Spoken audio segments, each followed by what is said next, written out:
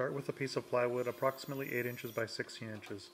Use a micrometer to measure the channel in your table saw and use it to set the rip fence. Cut a piece of hardwood the width of the channel and slightly less than the depth. Trim it to match your plywood.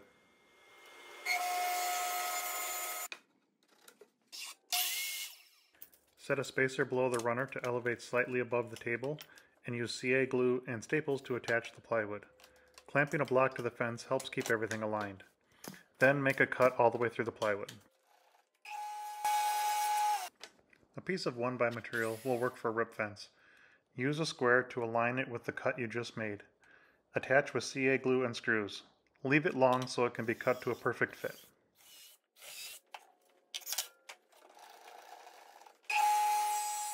Now you can clamp a touch-off block to your rip fence and measure from your sled to make the perfect tenon.